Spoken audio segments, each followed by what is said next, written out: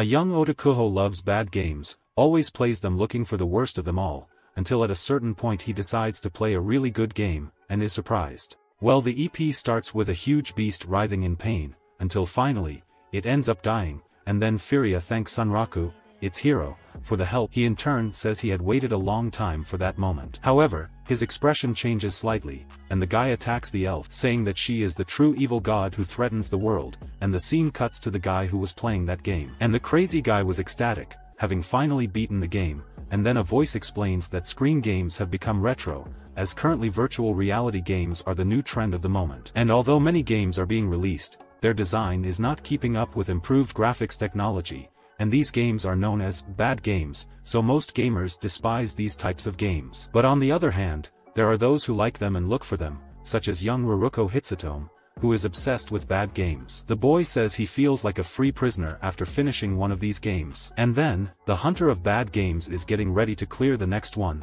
Well, the next day he says good morning to his mother, and says that one of his pet butterflies ran away. After that, the boy goes to school. And a girl stands at a distance rehearsing questions to start a conversation with him, but when she goes to talk to Hitsutome, a colleague gets in the way and disrupts everything. The two then continue on their way talking about bad games. And meanwhile, in a game store called Rock Roll, the manager pastes a poster on the wall, referring to a new game. Iwamaki comments about the summer vacation that starts the next day, so she feels that the sales of her establishment will take off. Well, the girl from before suddenly appears in the store, and then we find out that her name is Rei, and she was there looking for Hitsutome, but the manager regrets it, saying that he hadn't been there that day. But Rei tries to change the conversation, and says that she was at the store to see the new games released. However, Iwamaki is not convinced by this excuse, and reveals that Rei is terrible at hiding her real intentions. And she explains that the young man just didn't go there in the last few days because of a game he was playing.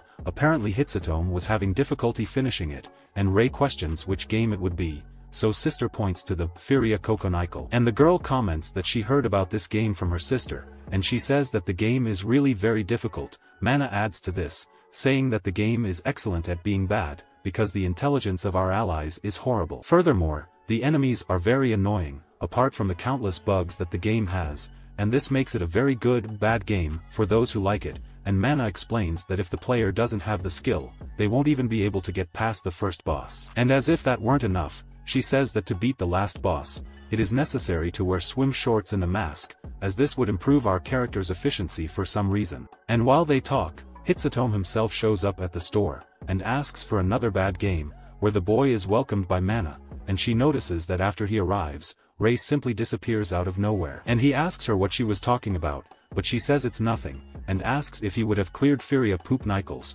and then the bad games. Otaku smiles with pride, and reveals that he has already cleared it. And Mana asks how the experience was, and the boy says that this was the worst game he's ever played, but he says this with the greatest happiness in the world. And while they talk, Rei is watching him from afar. And Hitsutome explains that the game's biggest problem was Furia herself, as she always got in the way, causing the death of her friends and the village's residents, and to make matters worse, the girl never took responsibility for her actions. In fact, she always put the blame on the evil god, the last boss of the game. And while he talks, Mana just pretends to be paying attention, and goes back to commenting on his incredible feat in beating that game. And Hitsutome says that he managed to punish Furia, because he discovered that in the last 3 minutes of the game before the credits arrive, you can hit her, as if it were a secret event in the game. But even though the girl was a thorn in his side, he says it was this hatred that made him move forward. Even because he would need to reach the end, to be able to take out his hatred on Furia. And for Hitsutome, that feeling he felt was as if he had been purified. And well, the boy then says that he can't think of another bad game to play after this one,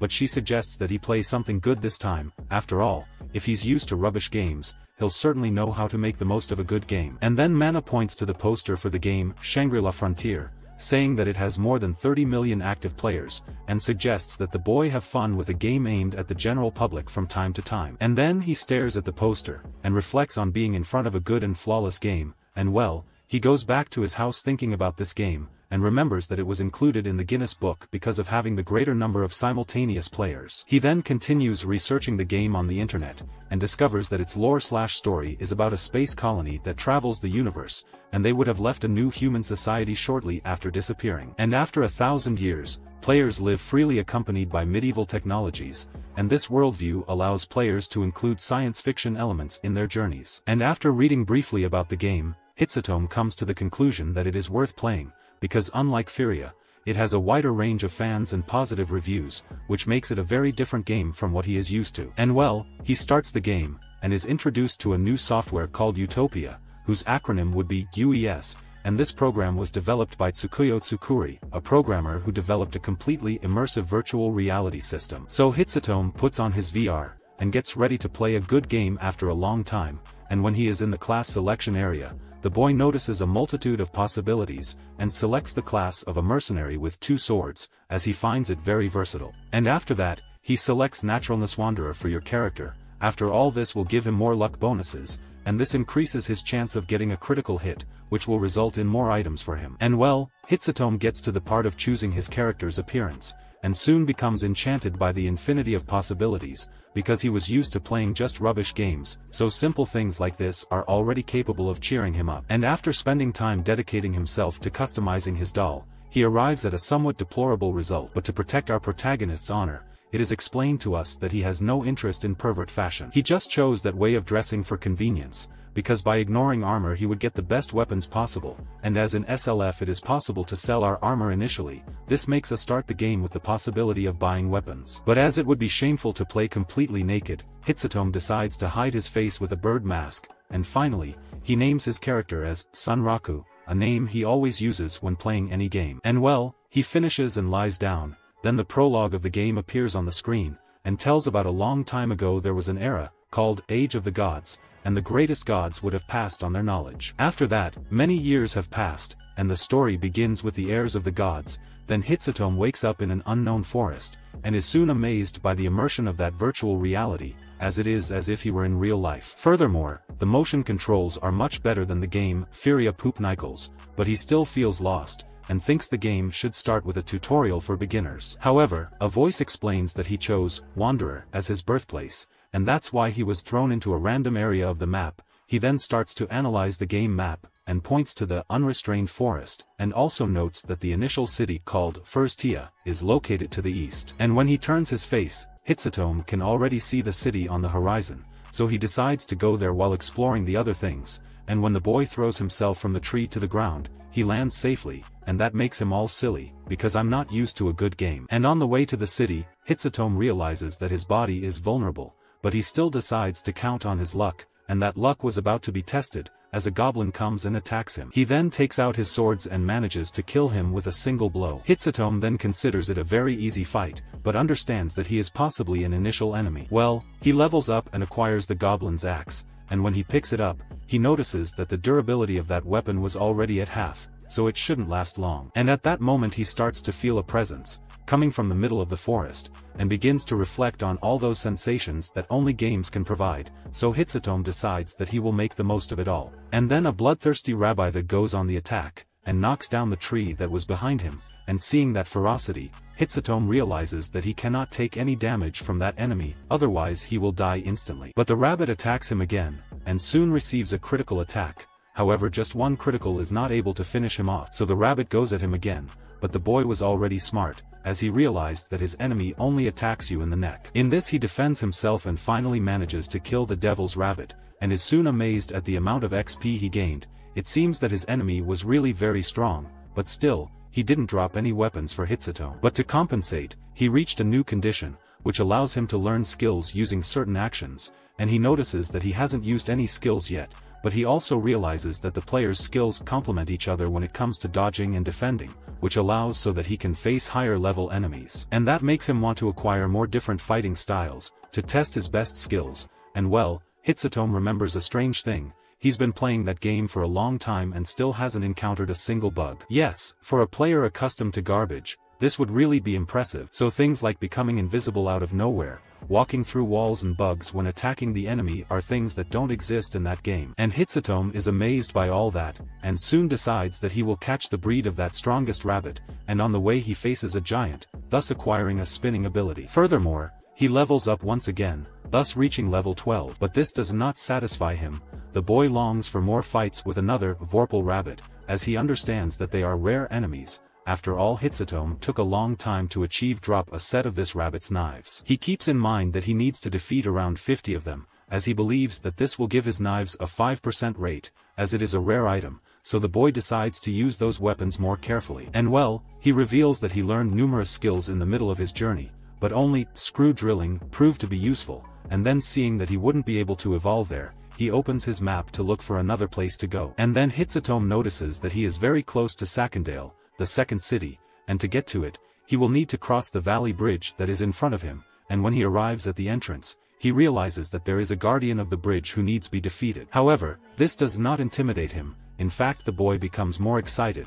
as he will finally have a worthy enemy. He then analyzes the attacks he could receive from a snake monster, which would be attacking him with poison, squeezing his body until he dies, or even hit him with your tail. But as the game has no bugs that would hinder him, Hitsutome feels confident and attacks the enemy without worrying about his defense. Well, the game's starting city, called First Tia, a mysterious player leaves everyone open-mouthed as she had high-level equipment, in addition to the respected emblem she carried. And this suggested that she would be from a clan focused on achievements, so everyone wondered why someone with such a high level would be in the starting city. And well, she comments that Hitsutome always uses the same name on his characters, and so she thought she could find him just by his name, and as beginner players always go to that city, the girl imagined she would find him there. Well, when the girl takes off her RV, we discover it's Ray, and she sighs in disappointment, but still hopes to find him, as she thinks it was just a disagreement between the two. And meanwhile, Suranku prepares to attack the boss that prevents him from crossing the bridge. He then makes the first attack, ending up on the snake's back. Then he plans to read his enemy's movements, so as to have some advantage over he. And then Suranku activates his tap step ability, which improves his evasion when receiving attacks, so the snake starts trying to hit him, but misses every blow. And so he comes to the conclusion that this was a boss for beginner players, as her attacks were easy to predict, but he should kill her without taking any damage, so as not to die. And Suranku goes up, to try to end that fight, but in doing so, his sword breaks, and although he had already realized that its durability was low, he didn't count on it breaking with the first blow. And well, he analyzes that the boss's skin is very tough, and in response to that, he decides to use the rabbit's knives against the snake, and after being thrown up by the snake, Suranku decides to use his bolt piercing. However, he is interrupted by a purple slime released by the snake. He then looks at himself, wondering what that was. He looks at his status, and discovers that it was poison that takes damage from him every 10 seconds. And after getting screwed, Suranku confesses that he underestimated that boss too much, and when looking at the snake, he notices a very confident look in it, as if he already considered him defeated. However, he states that he has played bad games, much more absurd than that, and so he will not weaken just because he was hit with poison. And as the poison only takes 1 damage from him every 10 seconds, Suranku understands that you still have 4 minutes to defeat the boss. But to defeat him, he will need to land more critical hits on his enemy somehow, and as in that game critical hits are not random, this makes Earth deduce that there are different ways to inflict these hits on each of the enemies. In other words, he must discover the snake's weak point, in order to land critical blows. And as that creature is covered in hard scales, he believes that its weak point is its head. And then Suranku goes on the attack, but he is unable to aim precisely, so he understands that he will need to create an opening to land a precise blow on the boss's head. And so he uses his bolt-piercing ability, leaving the snake writhing in pain, and then Suranku starts attacking that wound more often, because the defensive properties of the injured part were eradicated to that area, making him able to land several critical blows just by attacking that region. And then he starts attacking it until he gets tired, as he can't identify how much HP the snake still has left, and well, the snake manages to disperse it with its tail. And Suranku confesses that he felt too confident about having managed to defeat Furia Poopnikel, and when he looks at his enemy, he realizes that the wound has regenerated. And he says he thought that game was just a casual game with a high rating, and I thought I was capable of defeating the boss without healing. But he was very arrogant, and in that Suranku is bitten by the snake. But in an act of bravery he manages to free himself from that tragic end,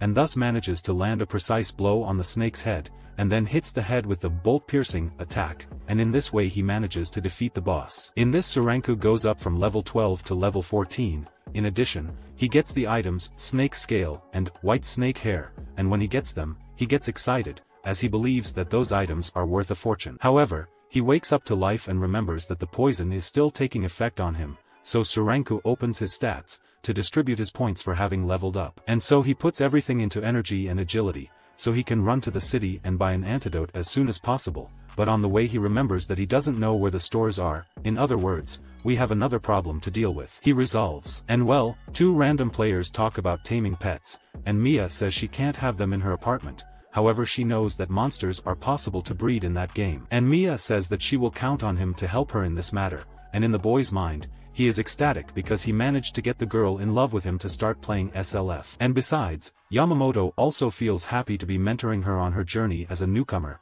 She then notices that the boy is in the moon world, and asks what is happening. But he says it's okay, but asks her not to call him Yamamoto, as one of the rules of etiquette in the game is to call the other player by their nickname, and not by their real name. Then she understands the rule and calls him Reiji again, and the boy feels great. After all, Reiji is his first name in real life, and he made her call him that. And well, the two begin to hear Suranku's terrified arrival in the city, and Mia feels that he would be a threat, but Reiji tells her that that guy in a hurry was another player, as he had a name in his head. And then he asks her not to attack him, and explains that if she does, she will become a PK and have a skull in front of her name, and in this way she would keep other players away from her. So Mia understands and decides not to attack him, but she still doesn't understand why Suranku is running so much, and Reiji says that he could have been hit by a poison poop. And well, he shouts at the player, telling him to keep going straight, and explains that the white building right behind him is an inn, but tells him to be careful, as his return points will not be recorded until he lies down in bed. He then thanks her for the help and heads off at full speed,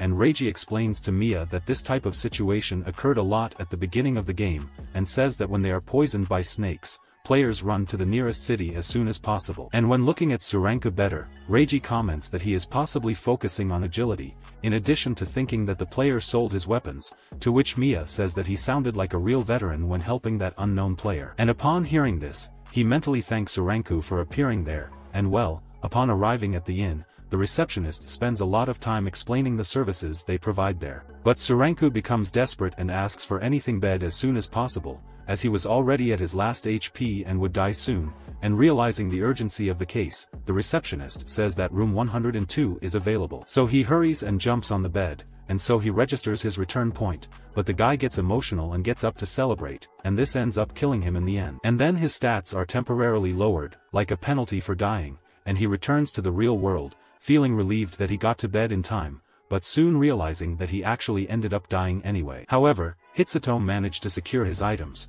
and he remembers the player who showed him where the inn was, and this makes him want to thank him the next time he sees him in the game. And although he went through all this trouble, Hitsuto thinks that SLF is a fantastic and very interesting game, and well, he goes back to the game, and has his first experience being in a city. In this case he is in Secondale. And he notes that he needs a map and some recovery items to continue his journey. And in addition, Suranku feels that he needs a more powerful main weapon to replace his mercenary double sword. In this he promises himself that he will be able to do all these things, and finally, go after the best players, but soon he is mocked by the people around him, for wearing a slightly embarrassing outfit. And then he decides that he will start by buying some new clothes, and he does so because he was tired of being treated like a stranger by the other players, and as for his weapon, he goes to a store to try to sell his hand axe goblin. But the seller refuses to buy that weak weapon, so Suranku asks to see the weapons the man was selling, but when he goes through the weapon list he doesn't find anything to his liking. And he says that his Vorpal machete is a much better weapon than any of those,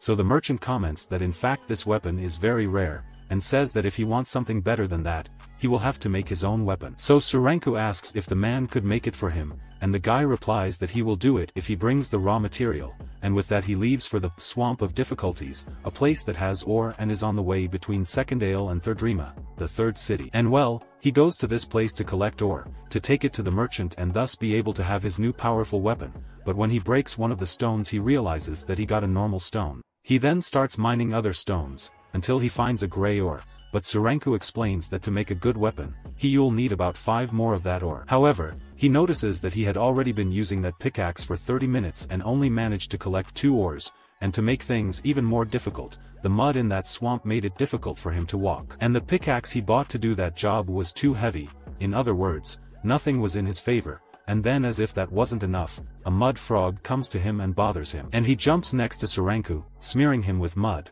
but as the animal wasn't being aggressive he decided to leave him alive. But out of nowhere the key in his head changes, and he attacks him with the pickaxe, saying that he will end the frog. And well, Suranku says that the anti-blade leather he's using is made from mud toad skin, as well as being blade resistant, and with that in mind, that weapon certainly wouldn't be lethal against the toad either. In other words, he will have to resort to other methods of attack, so he takes his goblin hand axe and goes to the frog, with a great desire to finish off the creature. However, his movements were too slow, due to the swamp's mud reducing the player's movements, and after a lot of patience he finally reached the frog. And since he has an oval body, Surenka deduces that he won't be able to get up that easily, and this leaves him vulnerable to his attacks now. He then kills the frog, and gets the mud frog skin item. And although he wanted to kill him, Surenka feels that it was so easy that it wasn't even funny, so he decides to go back to mining, but soon notices 2 new players in the area, and feels that he will see even more when the summer holidays arrive. In other words,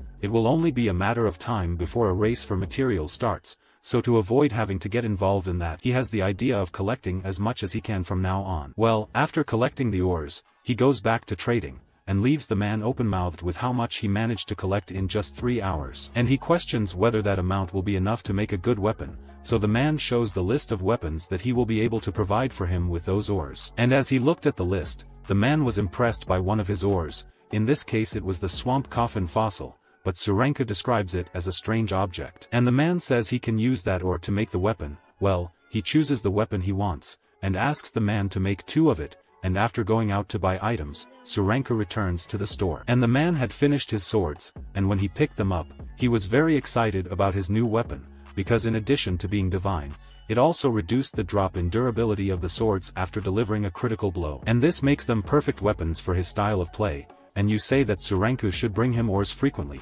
so that he continues to keep his weapons well maintained. After all, this is also part of his job, and he explains that as a user of forge magic, he can also improve weapons, but as they are like children to blacksmiths, they usually call it cultivating the weapon, and not improving it. So Surenka understands the man's logic, and is amazed at how that NPC was so well articulated, from his conversation to even very well done gestures. And well, the man says the sun is already setting, and advises him not to go out in the city with the armor he is wearing, and Surenka questions why. And he explains that night monsters are dangerous. He is impressed by this, as he didn't know that was in the game, and says that he will be careful, but when he leaves the store his mentality changes, as his penalty for death has already passed. Furthermore, he had obtained great information, and with that, Surenka prepared to hunt these night monsters, to debut his new weapons and gain many levels. And well, Rei was still interested in finding Hisutome in the game, and it's strange that she hasn't managed to do so yet. After all, she had already searched for him throughout the beginner player area. And she comes to that snake that he had defeated previously, and she also defeats it with the greatest ease, and then it comes to her mind that possibly Hisutome managed to defeat that snake without going through the city and without dying, and then he would have gone to second ale. However, she wonders if a new player would be able to achieve all these feats, but in Hitsutome's case, she believes he could do that. Well, the scene cuts to Surenka fighting a goblin with a red hat, and he decides to organize the information he has collected so far, in which he remembers that the appearance of monsters varies with day and night. And night monsters tend to be more aggressive and dangerous, just as the weapon seller had told him, and this helped him level up and learn new skills, but the price of this is having to face these very powerful monsters. He then notices that the attacks of that specific goblin are very different from those of the forest goblins. In addition, he has more HP and incorporates feints into his fighting style almost instinctively. But to make matters worse, the monster calls more allies, and this makes Surenka angry, as calling reinforcements should only be a skill for weak monsters, because he was already having a lot of trouble fighting just one, so now everything has gotten worse once and for all. And he feels that even if he runs at full steam, he won't be able to survive. But when he realizes that he was thinking about running away, Surenka changes his mentality immediately, and decides to stay in the fight. And after dodging their blows, he finally finishes them all, and feels that the game was so fun to the point of making him addicted, even if it wasn't one of those bad games. And well, after defeating the tough goblins, another monster appears, and at that moment Hisutome feels like he was just discovering the real Shangri-La frontier, while that monster now was called Lycaean Unique Monster, also known as the Attacker of Night. And that monster lets out a violent growl, shaking the whole place, and after that we are shown a room where there is a computer on the table, and in that computer it says that in the history of that world no single monster has been defeated yet. Rei returns to the game, and looking for Hisutome, she asks 2 players if his name really was Sunraku, and the boy says yes, but Mia finds that being strange and threatens to attack him. But the boy stops her, saying that that being was another player just like them, and the girl is surprised, as she thought Rei was one of the monsters in the game. After all, she has a scary appearance. However, his friend says that even though she was scary, she was still just any player, and well, Rei questions where the player, Sunraku, had gone, and the boy starts explaining that he had the giant snake's venom. And then he would have run to second ale, and Rei asks if the player was half naked and wearing a bird's head, and the boy says yes, but explains that he may have changed his equipment, and Mia says that his mask had a scary expression, making her mistake him for a monster too. And upon hearing this, Rei was assured that Hitsutome really defeated the voracious snake without visiting the first city, and well, she thanks them both for the information, and gives them a coordinate teleporter, as a form of gratitude. After that,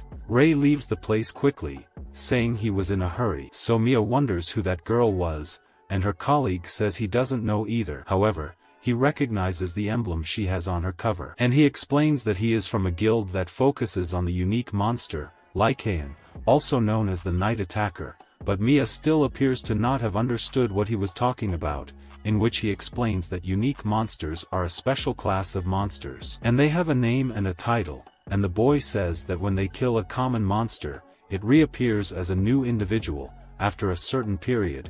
As for unique monsters, there is only one of each in the world. And the boy comments on a certain rumor, which tells about there being 7 of these unique monsters in SLF, but the criteria on how to find them is not so clear, so for each of these unique monsters, several players have created clans, whose objective is hunt them down and defeat them. And then he ends by basically saying that these monsters are rare and very powerful, and he says that the game is over a year old and has over 30 million players, and yet none of these unique monsters have been defeated. And well, we go back to Sunraku, and he manages to find Lycaon, the well-known attacker of the night, and the two stare at each other for a long time, until Sunraku remembers that the little red hats were defeated by that creature in an instant, and they were very strong. Therefore, he understands that if he takes a hit from this creature, he will die instantly. He then receives a blow from the creature, but manages to defend himself. Then he tries to attack it too and disdains the unique monsters,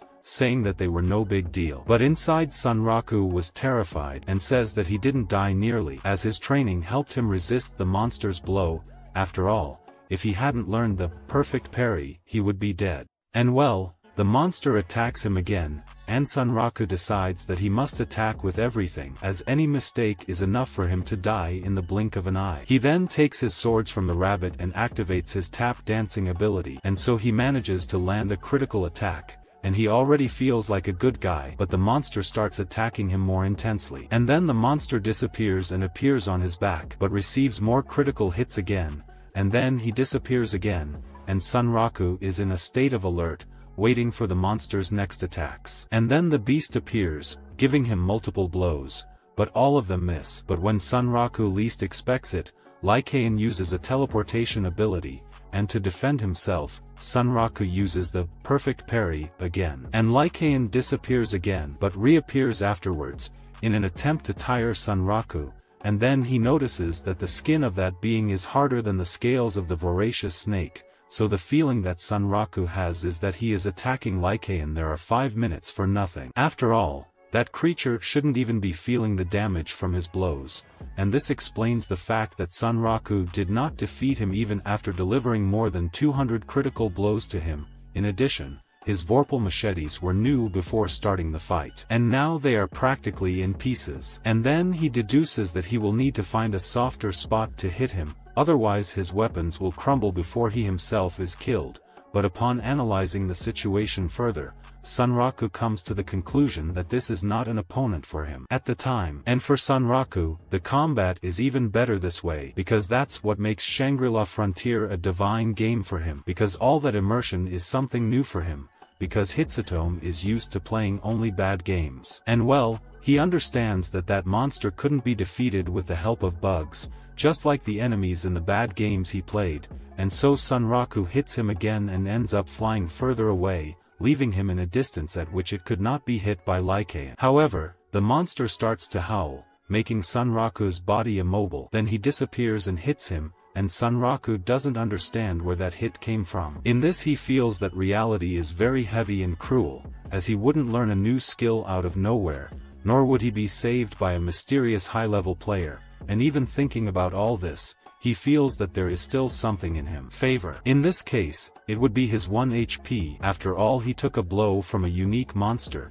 and for Sunraku he shouldn't even be alive anymore, and he understands that as a miracle, and tells Lycaon that he is very strong. However, he justifies that strength as the result of very well done programming, and says that that monster certainly became stronger than its creators expected, but because it is programming, Sunraku says that it is certainly possible to be defeated. And well, he decides that one day he will end that monster, but not today, and asks Lycaon not to let anyone defeat him before him, but before Sunraku can leave the fight, Lycaon hits him with his curse mark. And then he returns to his return point at the second ale inn, and he soon notices that mark and seeks to know more about it, in which he discovers that he cannot equip the parts of the body on which Lycaon's curse is. And upon reading this, he wonders if he really was screwed, and those marks on his body are strange, as he couldn't equip anything on his torso and legs, and well, he goes back to reading about the curse, and discovers that in addition, monsters of a lower level than him will run when they bump into him. With Sunraku, and your conversations with NPCs will also be affected by the presence of Lycaon's curse. However, the affected body part gains resistance to magical effects, and there are only 2 ways to undo the curse.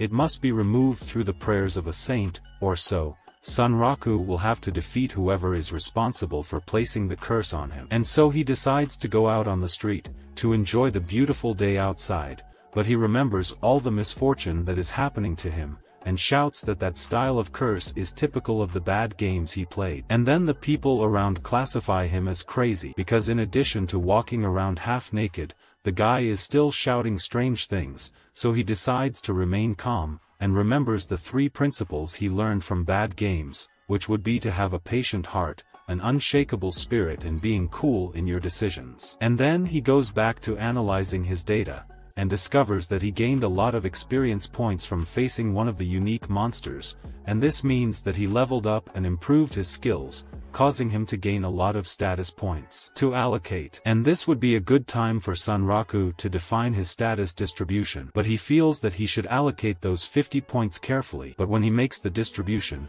he notices that he needed to put more points in vitality. And this frustrates him, as it makes him feel like he is made of paper and could be killed with any blow. But Sunraku has no choice. After all, he ran out of 2 spaces to place armor, making his defense naturally lower. And then he understands that he must compensate for these bad things by increasing his speed and resistance as well, and when looking at his stats, he notices that the best of them is luck, and Sunraku believes that this explains the fact that he was left with 1 HP at that time. And well, he leans against the wall and laments, because he believes he should do something about it. After all, he's been through a lot, and he thinks that at least he should count on his luck, since he's in a lot of trouble. And then a rabbit appears, jumping on his head, and Sunraku wonders why there is a rabbit there. But when he looks closely, he notices that it is a slightly different Vorpal rabbit, but Sunraku finds it strange that the game lets monsters spawn in the city. And the rabbit calls him to go to a place with him, and on the way Sunraku notices that that rabbit's clothes are different from that of a normal Vorpal rabbit, and so he deduces that if he captures him, he will win a rare item. And well, after cornering the rabbit, he tries to attack, but he leans against the wall, causing a shiny door to appear, and after the rabbit enters it, Sunraku reads the warning on the door, which suggests that it is an invitation from the country of rabbits, called Unique Scenario. And then Hitsutome remembers that he saw something like that on the walkthrough website, where he read about the SLF having a long history of exploring the world. In addition, he found out that the game has several parallel missions. And one of the sets of these missions is called Unique Scenarios, which are mysterious scenarios unknown to the general public, as it is not possible to know when or where they will appear, and it is also unknown what they are. And for these reasons, the equipment, skill and spells that can be acquired in these unique scenarios are always of high level, and therefore many clans desperately seek them. And finding one so early makes him very excited, and makes him believe that everything is due to his high luck status, and so he enters the place, because he wouldn't let an opportunity like that pass by. However, he forgot to read one of the notices on the door, which said that to enter there, it would be recommended that the player be level 80, and well, he arrives in a place called Rabbits, and immediately wonders where he is. And when he looks around, the only species he is able to see are the deadly rabbits, and he understands that he ended up falling into the monster's lair. But that rabbit from before comes to welcome him, and says he really wanted to find it. But besides him, the rabbit says that everyone in Rabbits is excited to meet him, as he fought bravely with AniKai even though he was weak, and everyone started to admire him for that. After all, he compensated for his weakness with his skill, delivering several mortal blows to the monster without taking a single attack. And with that, the rabbit says that Sunraku is the personification of the Vorpal soul, but he says that he didn't even cause a scratch on his enemy. But the rabbit says that this happens because AniKai is very strong, and he explains that he is one of the most powerful monsters, and says that AniKai feeds on wyverns as his snack. And then the rabbit goes back to kissing Sunraku's ass, saying that just because he's there and can talk to him, it's already a sign that Sunraku is one of the pioneers with divine protection, and he explains that those marks on his body are proof of that. Because AniKai doesn't just have him as prey, those marks represent that the unique monster recognized him as an individual, and Hitsutome wonders who that rabbit could be, as he finds it strange that he is a simple NPC. And well, he remembers that one of the effects of the curse is having his conversations with NPCs affected, and then the rabbit says that the chief of the Vorpal rabbits would like to talk to him, and that's precisely why they told him to go find him. Then he begins to think that their boss would be seeking revenge. After all, Sunraku killed many Vorpal rabbits in his path, and well, the rabbit introduces himself as a mole and goes up the stairs. And then Sunraku is confused as to whether that would really be artificial intelligence, as he would just ask his name at that moment, and on the way a mole tells him not to worry about his boss, as he is not the type to think about revenge. Well, they arrive at the rabbit palace, and Sunraku is impressed by how well built the place was, and a mole says that a large number of humans visit rabbits, but he would be the first human to visit the palace. In other words, that is a unique scenario that only he is aware of until then, and Sunraku remembers that when he was marked by AniKai he had been worried, but apparently he was right to have done that, as Sunraku's game changed from water for wine. And well, Amol takes him to a room and tells his boss that he brought the human with a Vorpal soul that he had asked for, and when he looks at the place, Sunraku is amazed, and the boss says that they were already taking a long time to arrive. And he asks if he was the one who took a beating from AniKai, who he affectionately calls a nerd, and Sunraku says yes, to which the boss says he didn't expect to find a human with as much talent as him, and then, the boss of the rabbits Vorpais asks to take some of Sunraku's time, and introduces himself as Visake, Rabbit's boss. Ray returns to the game store and is soon answered by Mana, who asks if she is going to the dojo. The girl is then scared, but answers yes, and says that she was just passing by to check if Mana had a good game. But the woman soon notices what Ray wanted there, and says that Hitsutome didn't come to buy any more games, and Mana suggests that he is possibly immersed in Shangri-La. After all, they are already on summer vacation. Well, she asks if Ray has already found him in the game, and the girl is immediately sad, and comments about Mana having said that he always played with Sunraku, and when searching for that player name, Ray discovers that he would have skipped the first city in the game, which serves as a tutorial for newcomers. And upon hearing this, Mana bursts into laughter, and understands that Hitsutome must just be forging his own path, and says that this is typical of bad game maniacs, that is, he will do things that ordinary players normally wouldn't do. And Mana says that he will find all kinds of unique scenarios, because of his different way of playing the game, and Ray comments that not for Hitsutome, this in fact would not be impossible. And well, Mana tries to reassure the girl, saying that she will definitely find him at some point. She advises Ray to declare herself to him at that moment. Well, in the meantime, Rumi says goodbye to Hitsutome, saying that he will be returning late to home because of work. But his only focus is on the game, and the boy dives into research, trying to find out more about the unique scenarios recommended for beginners, and also researching the conditions to activate the rabbit country. Well, when reading the game walkthrough, Hitsutome discovers that when defeating a higher level monster with Vorpal weapons, a special Vorpal rabbit will appear in some city, and will invite him to Rabbits, the country of rabbits, and this rabbit he will run away without saying anything, so the player must be careful not to lose sight of him. And as soon as he arrives in rabbits, if the player defeats the monster that attacks the country, in this case, the rabbit-eating snake, the player will learn the spell, Vorpal Charm, and well, after reading this, Hitsatome comments that it has nothing to do with the unique scenario you played the day before. After all, he didn't find any snakes or anything like that. In fact, what he found was a giant rabbit that was as intimidating as Lycaon, who was interrogating him, asking if he had really faced Lycaon. And because he has all this determination, Visake says that Sunraku has a Vorpal soul, and says that he would be happy if he could train him. In this he begins to understand better what is happening there, and notices that the rabbit is proposing a mission to him of training. Furthermore, Sunraku is excited about the possibility of benefits that he can achieve there, so he would not be able to refuse that mission, and after accepting it, he calls the rabbit bro, and this makes him a little furious, but Sunraku tries to control the situation, saying he was just playing a joke. However, Visake stamps his foot, showing that he is still angry, and Sunraku feels that he ruined everything, and thinks that he chose the wrong answer to the rabbit's question, and then his hand starts flying towards him, and finally, the rabbit he pats him on the shoulder, saying he liked Sunraku's style. And he says he accepted his training, makes him his little brother, and says that Sunraku can call him Vash, because the rabbit saw potential in the boy, and explains that only privileged people can call him by that nickname, in which he feels relieved, because he thought he had chosen the wrong answer. And well, Vash asks Amul to take care of his new apprentice,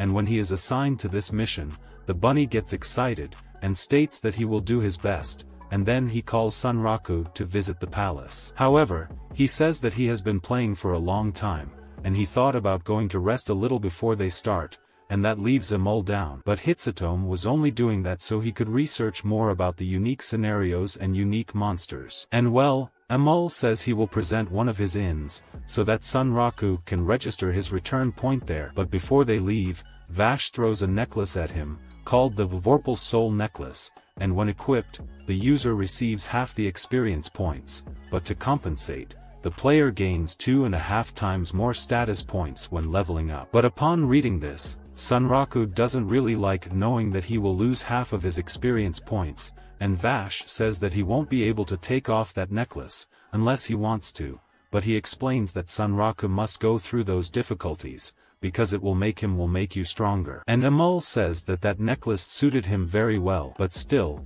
to him it sounded like a restriction, and well, Hitsatome analyzes the data, and understands that having a 2.5 times increase in status points is beneficial, even if it cuts your experience in half. And well, he goes to the game's forum, and doesn't find anyone talking about Visake or Amul, and people also don't seem to know about the Vorpal Soul Necklace. Besides, no player has found a unique scenario that leads to Rabbit's Palace. And that makes it a scenario that only Hitsatome knows. Well, he looks at the clock and notices that it's time for his appointment. In this case, he would have to meet Katso, a guy who asked him to play another game, which by the way, Hitsatome hadn't played in a long time. And then the camera takes a close-up on the game's cover, and it was Berserk Online Passion, a fighting game that Hitsatome was once addicted to, and it was obviously a bad game, so much so that its user base reduced to less of 100 people per day. And this leaves everyone wondering why their service is still standing.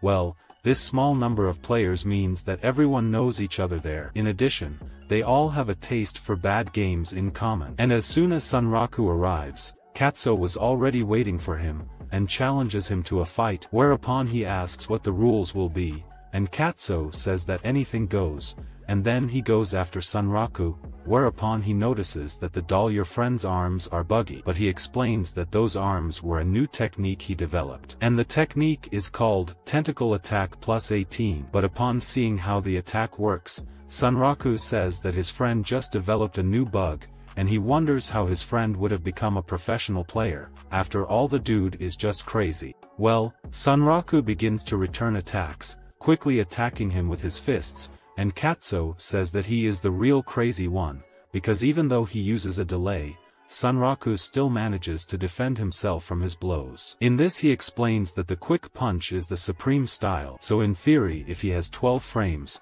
he can counter the boss's deadly attacks and still emerge unharmed, therefore, this would allow him to counter all of Katsuo's blows. And while they fight, two players recognize the two and the fight continues until the whole thing goes wrong and Katsuo manages to hit Sunraku, throwing him away, and then he stands up and says that he had only fought against NPCs in that game. And well, Katsuo comments that when he heard that Hitsutome was playing Shangri-La, he had taken it as a bad joke, but now he discovered that it was really true, and Hitsutome says that he is not ashamed to admit it, and says that is addicted to the game. And he says that he has been reading on the forums about SLF having some very strong monsters, called the 7 most powerful, and the boy says that the entire user base was only able to find out the names of 4 of these monsters.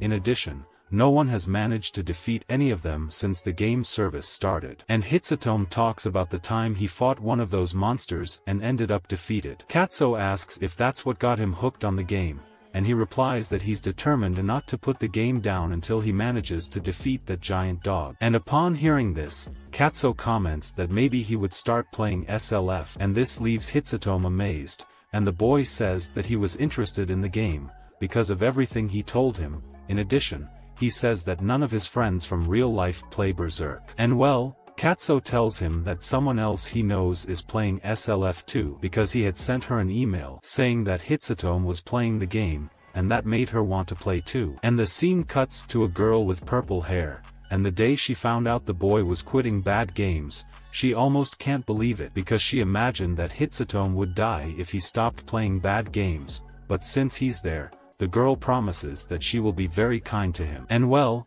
he goes back to SLF, and resumes the game in Secondale's alley, just as Amul said it would happen, and as soon as he starts to control Sunraku, he soon feels the difference in playing a good game. After all, the guy was playing a bad game just now. Well, Amul reminds him that he said he wanted to go somewhere and asks if he would like to know more about the rabbit's palace, and he says that he is interested in exploring and knowing more about the palace.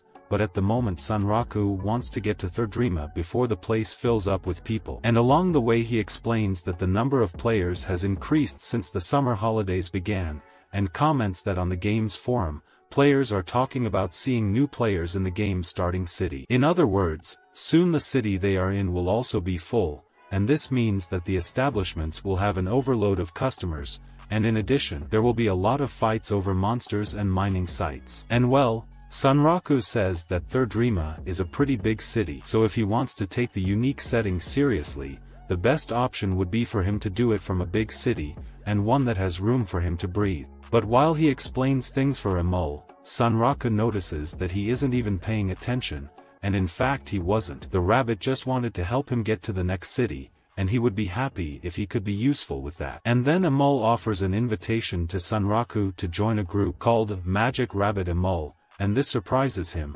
as he didn't know he could have NPCs in his group, so the rabbit says he couldn't return to Rabbits or the palace without him, so they should stay in touch. And Sunraku says he knows that, but he didn't know that they would have to separate, and so he accepts the invitation, and when he looks at the rabbit status, he is impressed, because it has much better status than his. Apart from the speed stat, this is the only one Sunraku has an advantage over. And well, he thinks about Lycaon's mark again and says he's almost certain that this unique scenario was only activated because of that mark, and he wonders if Amul was the game's way of compensating for all the problems the curse brought. And with that he states that the two will work together now, and Amul jumps on his shoulder. But before the two can leave, they are surprised by 2 girls, who find the rabbit very cute, and ask Sunraku where he got one. Those. However, when they realize that Sunraku is half naked, they start to find him strange, but they continue talking to Amul,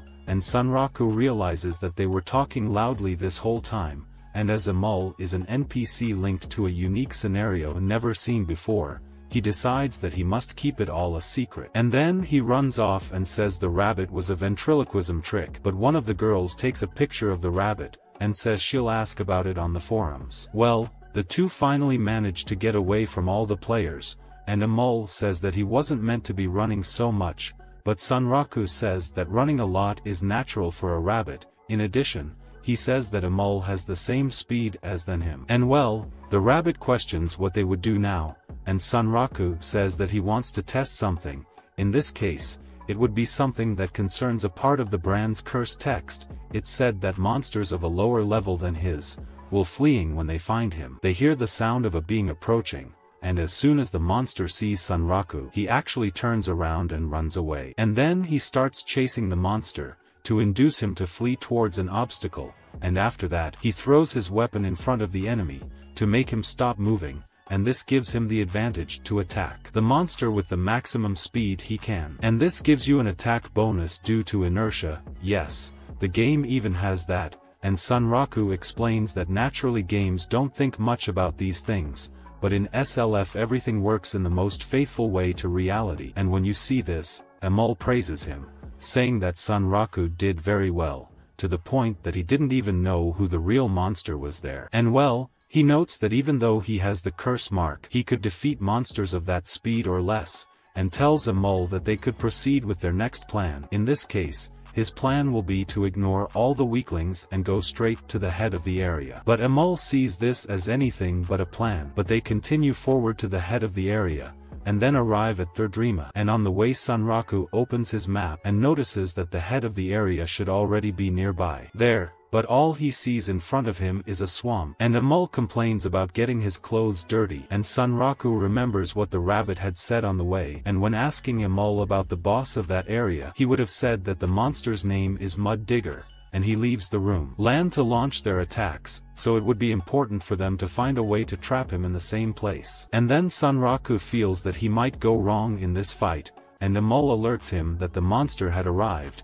Then a huge creature appears from under the ground, and it is explained to us that a characteristic of the swamp in that game is that it forces everyone walking. In other words, this is the worst possible combination for Sanraku. With your plan in mind, Sanraku goes straight to the boss of the area. But upon arriving at the swamp, he and Amol come across a giant creature, called the Mud Hunter, but Sanraku already feels at a disadvantage, as he doesn't know how he will fight in that swamp that limits his speed. The monster then jumps and dives back into the swamp, and Sanraku shows that he doesn't understand how that monster could do that in such a shallow swamp, but he soon remembers that games tend to be like that. Well, the monster starts coming towards them, and Amol gets scared, thinking that they were going to be eaten alive. But Sanraku tells the rabbit to hold on tight, and uses his sliding movement ability to get out of the attack point of the enemy. He then arms himself with his Vorpal rabbit blade, and reflects that his battle experience with Lycaon has improved several of his abilities, and he deduces that figuring out how to use them now is the key to winning that battle. The monster then attacks again, but Sanraku inhibits the blow with the Vorpal rabbit's blade, and then launches a repellent counterattack, a blow that consists of parrying an incoming attack, and then delivering a counterattack.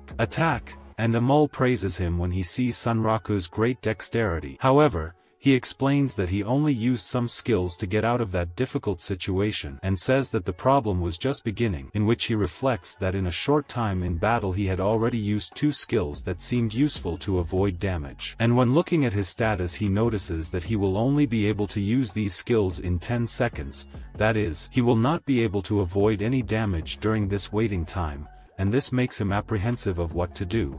But the monster goes on the attack without giving Sanraku time to think, leaving him afraid of what was to come. However, Amol attacks the monster with a skill called Magic Blade, and Sanraku questions what he would have done, and the rabbit explains that it was just a spell he cast against the mud excavator, and Sanraku understands that he was so focused on playing alone who ended up forgetting that he has a partner. But he still finds the idea of a player depending on an NPC strange, but he understands that this was his chance to win the fight, therefore it was a chance that should not be wasted. So he advances on top of the monster, and tells Amol that they must reduce the distance with acceleration while the monster is down. But as he does this, he becomes irritated by how difficult it is to walk through that dense swamp, and when he is close to the creature, he finally awakens and roars with hatred, then goes on the attack, and Sanraku decides that it is time to use the evolution of screw drilling, in which he attacks the digger with the spiral blade skill. And then he uses the blade climb ability to climb it as if it were a wall, and when he reaches the monster's face he asks if Amol is in the mood to see an explosion,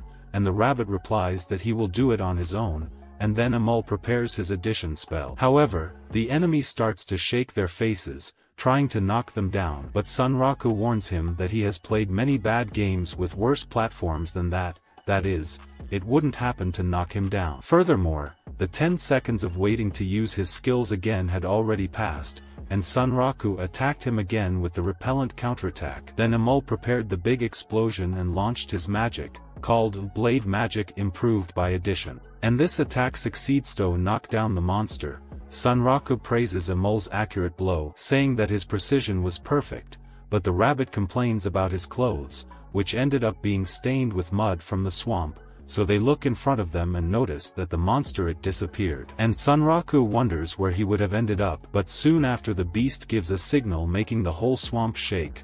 In addition, Sunraku notices that the swamp had become denser, and was making it more difficult for him to move, as his feeling was that his feet were being sucked. Then Amol worries, and Sunraku remembers that the rabbit had said that the monster used to hold its victims in place, so it could attack them more freely, and then he picks up the rabbit and throws it away. Then the monster appears, and throws Sunraku up too. But he finds that blow from the monster strange, as he imagined that he would die instantly when attacked, but his HP was still practically intact, so he understands what is happening there, as the mud digger is a quadrupedal monster like a mole. Its only difference is that it has a shark's head and barfish whiskers. And its most notable main feature is the special attack activated after its HP reaches a certain point.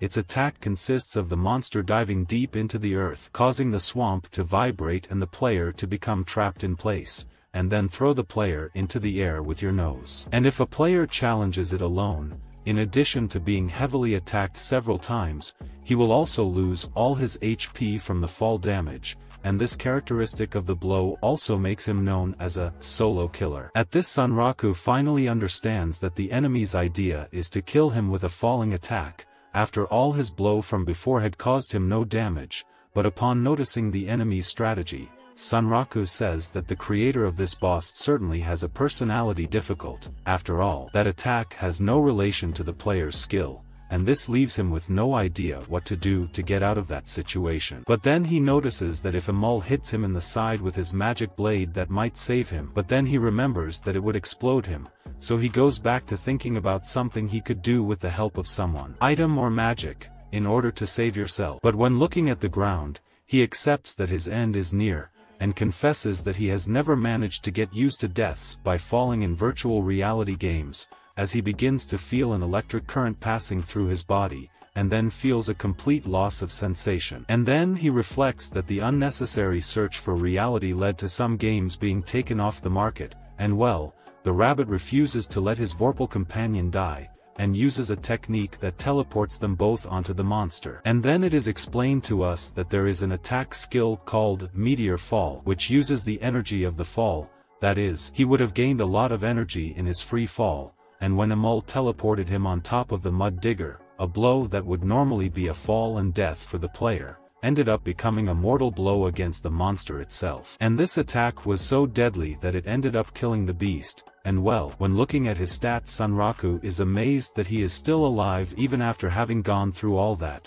But in addition to being alive, he rose to level 29, and Amol goes to him to praise him for the good work. But he stops to think about everything that happened. After all, everything went very fast for him, and this is making it difficult for his brain to assimilate everything. But he doesn't care about the logic of the situation and just congratulates the rabbit for his incredible performance in combat. But Amol tells Sunraku to stop imitating what he says. And he reflects that like Lycaon, he also had a lot of difficulties there. However, just like before, he also managed to survive, and thus Sunraku managed to defeat the boss of the area. And then they follow the path to Thirdrima, and Sunraku eats an herb to increase his HP, but realizes that not even they are capable of returning him to 100% of his HP. But Amol says that this happens because he stuck the herb down his throat, and Sunraku says that's the only way the herb gets to his mouth. And well, he reflects again on Amol's incredible strength. After all, he ended up being carried by the rabbit, and this hurt his pride as a player, as he is always thinking too much about himself, and so he says he will reach his level 2. But until then, Sunraku hopes that Amol works hard as his mascot. And he says that thinking that way is the only way to keep him motivated after such humiliation. Well, Amol says that they will soon reach Thirdrima, and wonders if he would stay in rabbits the entire time after they arrive. And Sunraku says yes, but questions how he should hide it when he arrives in the city. After all, they would need to avoid attracting more attention like last time, as this would result in them being attacked, to which Amol explains that he has something in mind and says that there is a lot for a long time. He hadn't worn his mysterious bracelet. And he explains that that object is the secret treasure of the Vorpal rabbits, and then the rabbit asks Sunraku to keep it with him. Then Amol disappears after activating the metamorphosis, and reappears as an ordinary girl, and says that it will allow him to let them enter the city without attracting too much attention. But upon seeing this, Sunraku finds it all very strange, as he thought he was playing the best Japanese game in the world, and not some kind of harem game with an anthropomorphic rabbit girl. Well, after that Amol returns to his rabbit form, as that transformation is very tiring for him,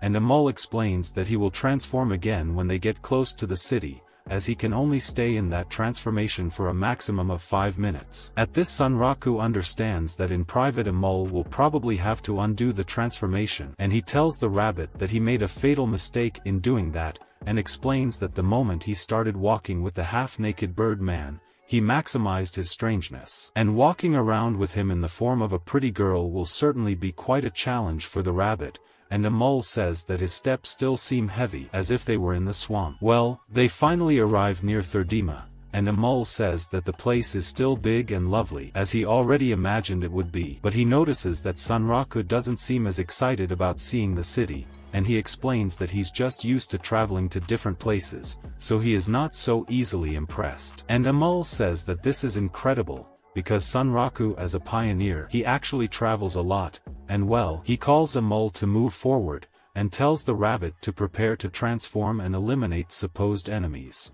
Well, when they get to the entrance of Thirdrima, one of the guards already finds him strange, and questions why he is half-naked. In addition, the men notice that the player has some very frightening marks on his body, and to get around the situation, Amol tells the guards that Sunraku has a past that would make him sad just listening. And he explains that his friend was guided by destiny and was reborn as a super warrior, and then challenged his rival from the past life, a being called Lycaon, but in the duel he would have been hit by a curse. And Amol explains that Sunraku, upon finding himself unable to escape destiny, was forced to let himself be carried away by what destiny would grant him, and so he continues, being a solitary warrior who wanders on a journey to remove the curse that afflicts him. Then the guards try to say something but are interrupted by Amol, who says that the Conti of the super warrior Sunraku has just arrived in the second season, but the guard was no longer able to bear hearing stories, and comments that as rare as it is to see one half-naked pioneer, they will let them pass. Then two guys watch Sunraku closely, and he notices that the men are staring at him more than usual, and possibly not just finding him strange, like other people, but Amol calls him to go quickly. But a girl pulls him by the arm, saying that she knows him, and Sunraku asks who she could be. Then the anime cuts to a few hours earlier in the second ale, when they ran away from the two girls who wanted to caress Amol, and upon seeing him running away, one of the girls would have taken a photo of the rabbit to post on the game's forums and find out more about the creature. And well, after doing that, the girl opens the forum and starts writing that she was getting equipment in second ale, until she found a player with a talking rabbit, so she asks how you can get a rabbit like that too, and your post arrives even two other players, who comment on Sunraku's pervert outfits. And besides them, another player also sees the post but says that she has never seen a creature that talks, and finally, the post reaches the girl who questioned Sunraku, and she says that the game only allows dogs and cats as partners, and not rabbits. Well, another man sees the post and complains, because the player she took the photo of clearly didn't give her permission to photograph him. But the girl feels like she didn't do anything wrong. After all, it's a game, and everyone keeps taking pictures photo every time.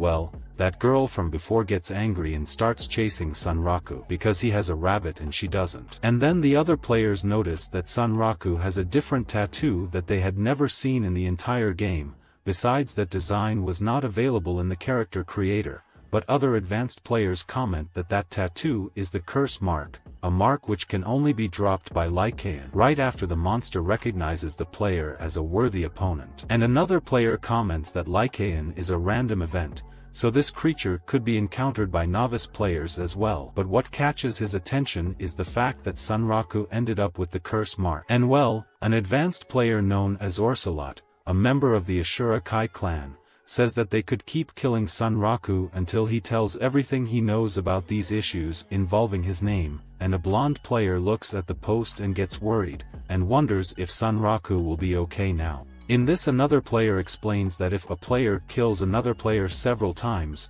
he will become a PK, and when he becomes a player kill, if he is killed, all his items are lost, including those deposited, but the player remembers that this guy from AniKai has already killed many people, so this would no longer be a problem for him. Well, a red-headed player, when reading about Sunraku, feels the urge to meet him, so she makes a post, and says that if he was reading that he should go talk to a player wearing a wolf emblem and a sword, and she is very sorry that all that information about him was leaked, but says they can help him by protecting him. Well, a player notices that this girl with red hair is an advanced player, and her name is Saiger. In this he realizes that Sunraku has morals, as she is a player from a clan full of achievements, and he notices that all the other clans they are also treating him like an event boss. And then he feels like he should also go after him, and makes a post saying that maybe Sunraku is in a situation he's not even aware of, and well, going back to the current moment, the girl holding him says she wants to ask him a question. However,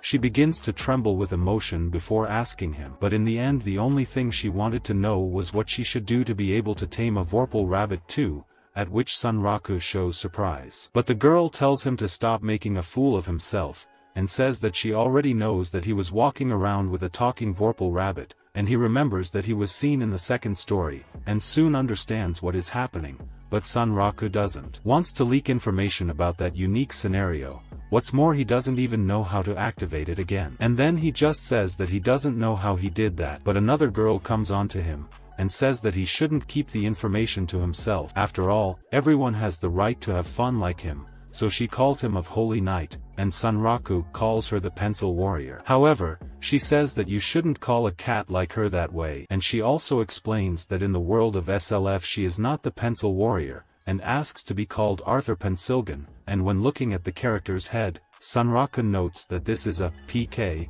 that is, a player who kills other players. After being confronted by a girl, she calls Sunraku the Revolutionary Knight, but it is explained to us that this title has no meaning in SLF, as it shows a relationship between Sunraku and another player of a certain unidentified game. And well, she tells him that she isn't the Pencil Warrior in SLF either. There she is, Arthur Pensilgan, and then when Sunraku looks at her head, he notices an indicator that she kills other players too. Furthermore, he remembers him as his friend from other bad games, but he thinks it would be good form to call her Arthur while they are playing SLF, and well, it is explained to us that the origin of this Pencil Warrior begins in a game known as Unite Rounds, and on a certain day in this game, a group of men invade a business and loot it. And after leaving the establishment, they celebrate, but this was short-lived, as Sunraku was there to kill them and appropriate the items they had the trouble of stealing, and this game is summarized by players as a post-apocalyptic loot game. And initially the game simulated a kingdom on the verge of collapse, where players assumed the role of knights who protect this kingdom. In other words, it was a cooperative MOBA game, but because the system was very poorly made, the item encounter rate was very low, including stones, which had rates of a maximum of 40%. Basically they were not even suitable for being thrown. And even the Gather Medicinal Herbs quest, which was considered to be for beginners, was a quest that required 12 hours of searching the open fields to find all the herbs, and obviously higher grade objects were even harder to find. And since everything was very difficult to get, the players decided that they would steal whatever they needed. After all, they need to spend 12 hours just to be able to collect an insignificant handful of herbs, so it was more viable to attack an NPC's store, or steal items from a player who has already stolen them, and at this point Unite Rounds hit the nail on the head, because there the biggest virtual thieves were concentrated. Furthermore, the game only had atrocities in enemy players, always wanting to take advantage of each other, and with that a figure emerged, knowledgeable in many of the game's tricks and also consumed by violence, and this person ended up taking over the entire kingdom due to his wisdom in the game. In this case, it was the Pencil Warrior herself, and on a certain day, she said that they should share all the wealth of that land with everyone. So everyone starts to idolize her, and thus the kingdom of the pencil appears, but Sanraku and Katsuo go to the location and end up with several players trying to get their items. At this, Katsuo questions whether they should be doing that. After all, it was a game where they should defend the kingdom from monsters, and not attack it. But upon hearing this, Sanraku says that he understood that the idea of the game was to defeat the true queen of evil, in this case, the pencil warrior. However, it is explained to us that this warrior was nothing compared to the last boss of the game, so Sanraku was traveling a bit when he saw her as an evil to be fought, and this final boss is described as a person who abuses players, who does not follow her, and then she uses her agents to create an organized resistance to oppose her and then encourage the victim's desire to fight back, as this way they would hardly give up the game. And well, they both prepare to challenge the final boss, and then they open the door, and the game Unite Rounds was for the first time catering to the whims of a single player who acted under the name Dystopia Empress. And when she sees them, she is impressed by the fact that they used the rebel army as a distraction to get to her intimate quarters. But Sanraku says he didn't have any trouble doing that, and advises Dystopia to place more efficient traps than her next time. And Katsuo adds, saying that they went through the traps first time, as they were very amateur, and she says their name, and states that she won't forget them, but when she looks at Sanraku, Dystopia feels a certain arrogance in the player's smile, and that irritates you. And then she draws her sword and introduces herself as the boss they will have to face, and questions whether they would have the ability to defeat her, to become the Revolutionary Knights, and the scene returns to the present, and Sanraku says that they already have a very long gaming history. And he says that in Unite Rounds they fought until reaching a draw, with both dying in the end. But in SLF they have a big difference in level. So she goes to him and says that she took the penalty, and it came from Fictitia only to kill him, and for that he should feel proud, because not just anyone makes her take these actions. And well, she takes a distance from him and throws 3 knives at Sanraku, but he manages to defend himself with his Vorpal rabbit blade, and he tells her that his knives certainly have a poison attribute, and she just responds that they are very expensive single-use items. And the pencil warrior changes the subject, and asks what Sanraku's level would be, and because he killed the mud digger, she guesses that he is around level 30, and says that he has good dodging ability. However, Sanraku says that he can only achieve this because that game is very well made, as his movements there are very smooth, unlike when he is playing a bad game, in which case the player who was with them recognizes the pencil warrior as Giant Killing, and says she is second in command of the Ashura Kai, a clan that kills players. And upon hearing this, Sanraku becomes interested in this title, and the pencil warrior explains that she is responsible for ambushing high-level players, and that's why she ended up earning the nickname Giant Killer, as she only kills the giants. However, she says that the developers adjusted some mechanics in the game that make her life much more difficult, and well, Sanraku makes fun of her, and reminds her that in the dystopia of the bad game she was the giant who ended up dying, to which he says that she didn't. It's as big as your crimes. And upon hearing this, they both burst into laughter, and she says that he uses a very elaborate vocabulary for a walking bird's head, and she says that he must be studying a lot for that, but she tells him to shut up in SLF, because there she was going to kill him, and then he attacks back, and says that he only has a bird's head, not a brain. In this she says that she is not just there for personal reasons. In this case the leader of her clan also wanted her to go there and deliver a message, which would be to publish information about the unique scenario, even if to do so she needed to walk with a target on her back. That is, she is threatening Sanraku indirectly. And well, they clash again, and at a certain point Sanraku notices that he has no way out, as there is a big difference in the equipment and level of his enemy. So he tells her that the pencil warrior is trying very hard so that he does not approach the city gate. And furthermore, he says that she certainly adjusted the time of her first attack to prevent him from entering the city, and with that he understands that it would be bad for a player killer to act in a city full of other players. After all, if she were seen, you will certainly be at risk of reprisals and attacks. And then she confesses that she avoids other players anyway, and says that he won't go through that gate, and meanwhile the girl from before is furious, because she found Sanraku first, and wanted to be talking to him about how to have a talking rabbit, but instead, he's fighting the giant killer. However, the girl remembers that Sunraku was accompanied, and she realizes that she can ask his companion questions, but at that point, Amul was already reaching the limit of her transformation, and would soon return to her rabbit form. And upon seeing her, the girl notices that Sunraku's companion is wearing rabbit accessories, and even though this is strange, the player goes to Amul to ask a few things, whereupon Amul returns to his rabbit form, and the player soon he holds it in his lap, as if it were his property. But upon seeing this, Sunraku understands that he can take advantage of this situation, and then the pencil warrior returns to the attack, and he kicks her away. So he asks Amul to accompany him, but the player asks Sunraku to at least let her take a photo with the bunny. And he says that if they survive, she can take the photo, and upon realizing that they were running away, the pencil warrior tries to chase them, but the player from before throws a bomb at her,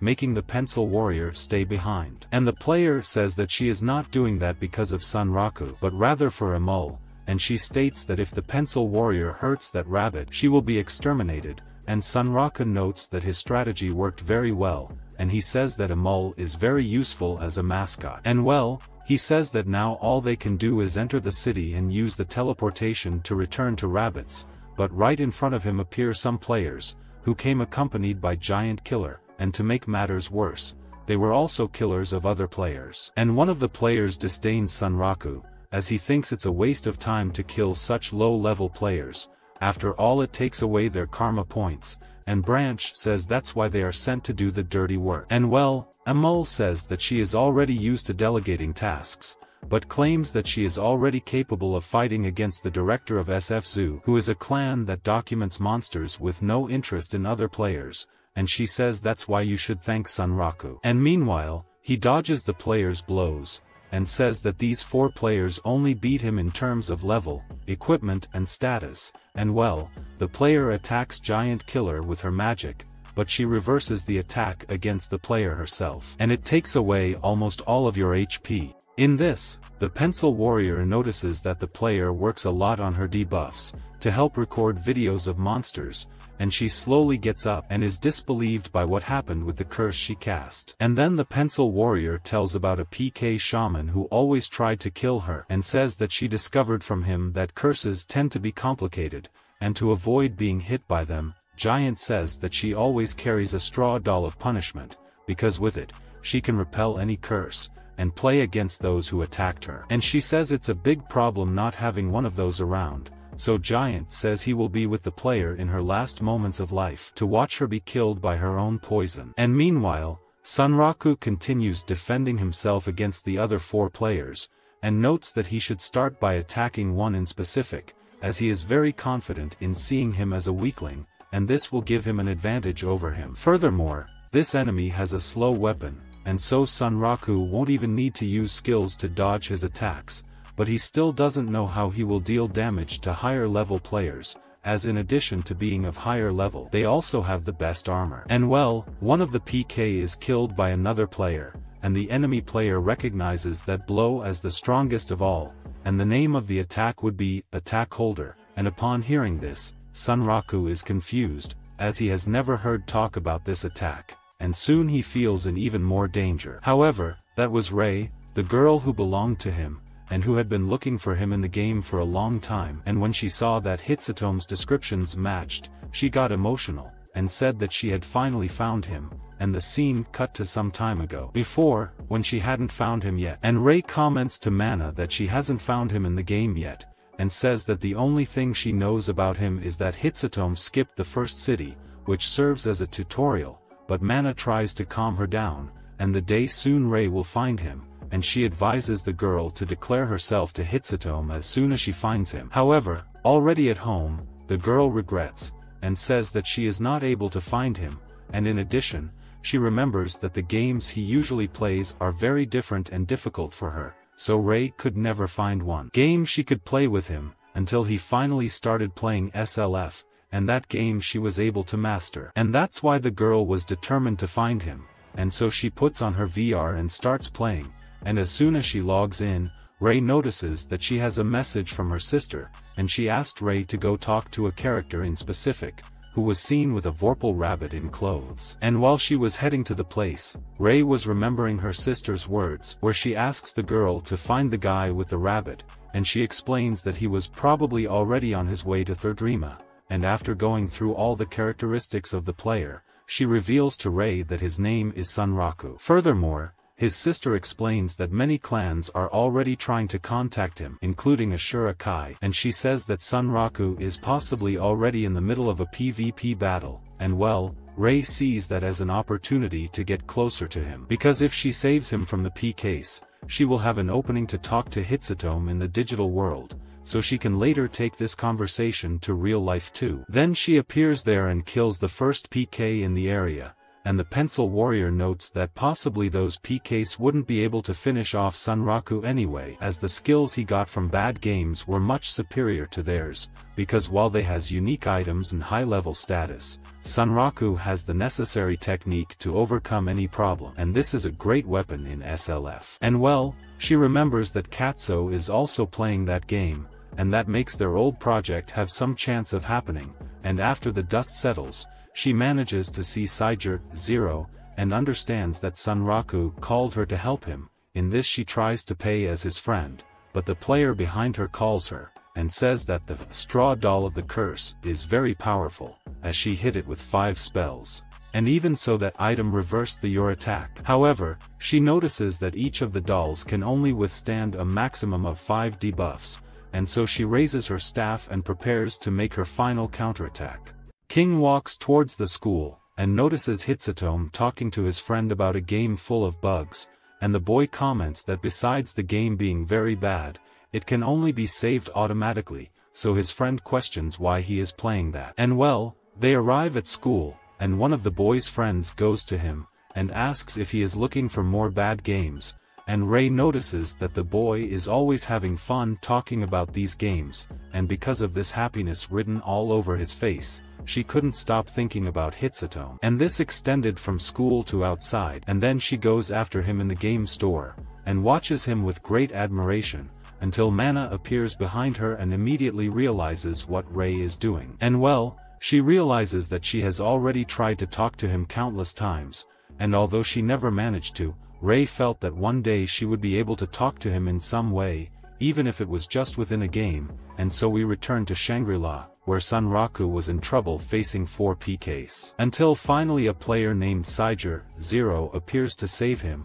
and upon seeing that player, Sunraku doesn't recognize him from anywhere, and although he doesn't appear to be a PK, Sunraku feels that player must also be behind that unique scenario, as well as the others. And then he starts to be even more in shock, because another dangerous potential player has appeared, so Sunraku starts to rush to think of a way to escape, and meanwhile, the player who was challenging the pencil warrior, gets ready to attack her. And she explains that to launch her final trick, she only needs the spell mastery, skill and 1 HP, so this technique would be a suicidal curse that destroys her opponent along with her, so the pencil warrior begins to worry, and notices that the straw doll of punishment has already been consumed, that is, it does not have to reflect another curse. And then the player launches her final blow, called Fellow Traveler, and thus she finishes off the pencil warrior, and everyone turns their vision to that impressive and explosive scene, in which Sunraku asks Amul to open the portal immediately,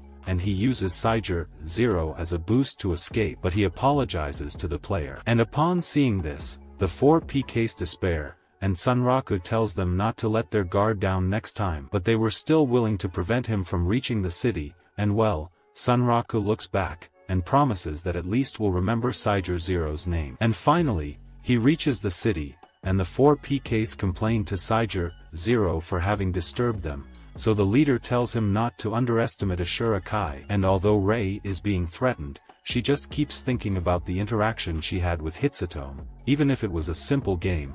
After all, he finally spoke to her. The PKs are left without understanding anything, and the leader notices that the player has opened his guard, so this would be the best time to kill the attack holder, because if he manages to finish off a warrior of that level, he will certainly increase his level in the future. Ashura Kai. And then Rei summons herself, because if it weren't for those annoying players, she could have talked a lot more with Hitsutome, in which she cuts the player in half, and the others who are left are scared and plan to escape, but Attack Holder raises his sword to them too, and says he will have to take his anger out on them too. And then they both shiver even more, and meanwhile, Sanraku finally manages to escape with a mole, and stays there disdaining the PKs who wanted his head.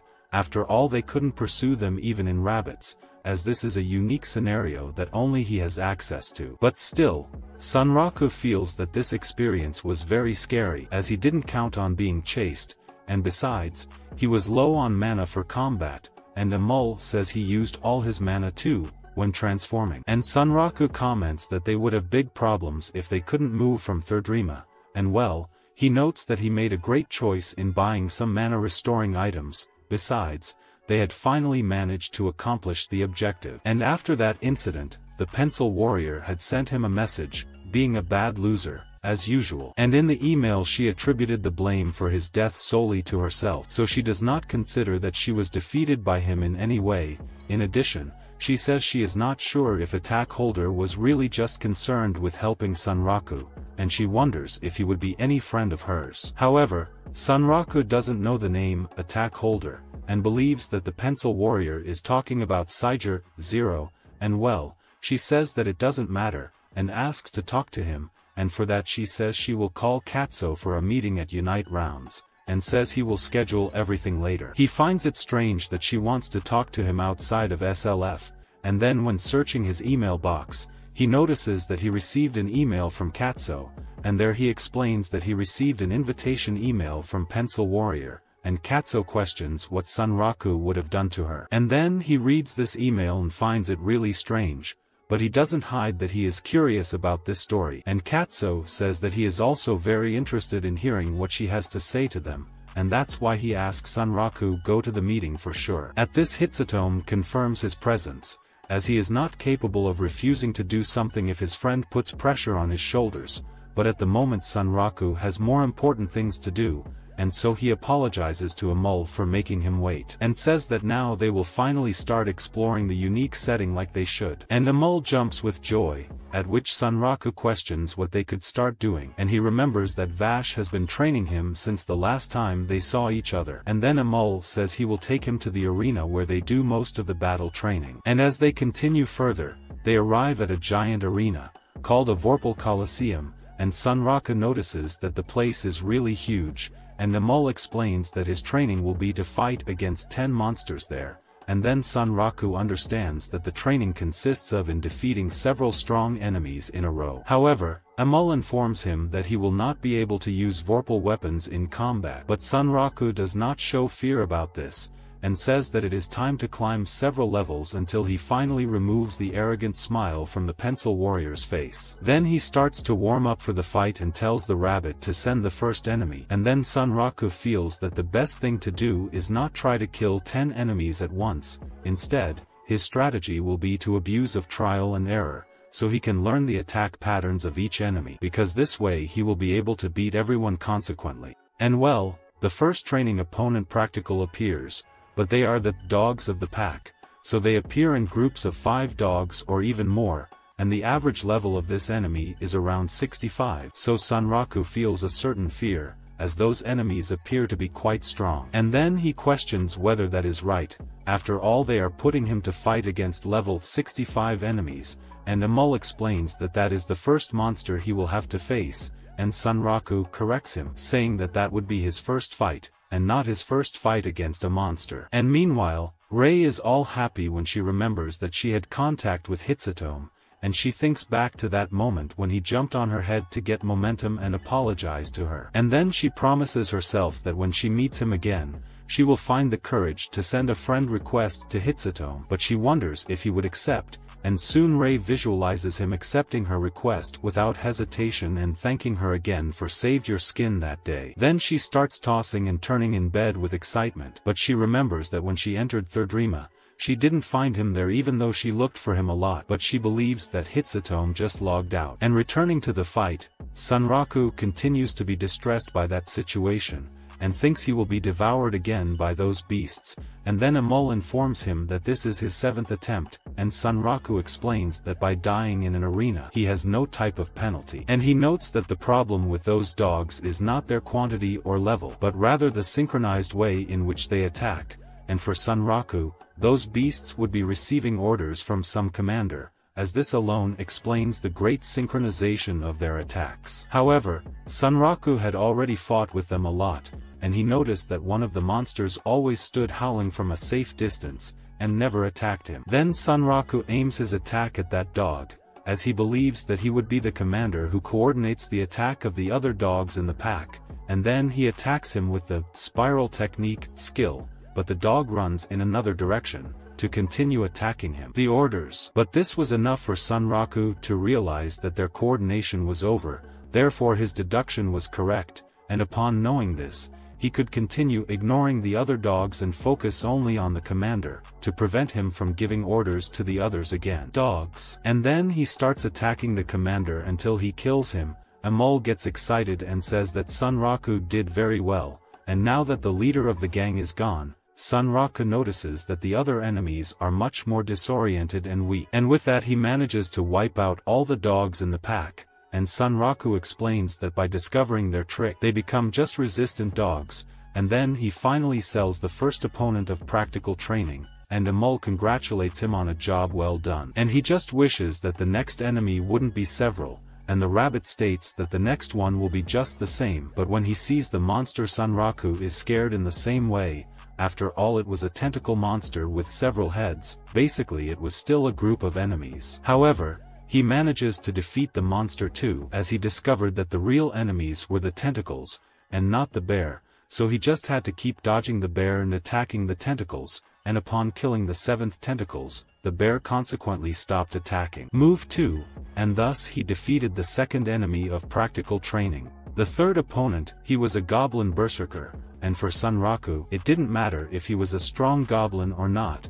At the end of the day he was still a goblin, therefore he was the easiest enemy to defeat so far. And the 4th enemy was a dino boar, and its main ability consisted of exploding the enemy while attacking it, and in addition, the dino boar had outstanding resistance, but Sunraku discovered that the monster only runs 20 seconds at a time, and he was only able to discover it so quickly precisely because he already had experience with the mechanical bull, otherwise it would have taken him longer to discover it. And then he advances to the 5th opponent of practical training, which in this case was a toxic eagle, which flies at an unreachable distance while throwing poison bombs, but Sunraku manages to defeat it. In this he goes for the 6th opponent, but the armor larva was easier to defeat than the toxic eagle himself. The 7th opponent, he was an execution panther, and although she is fast and strong, she does not it's that resilient. And Sunraku soon understands that the panther's strategy is to go after him and attack far from his line of sight, therefore he is an easy enemy to defeat.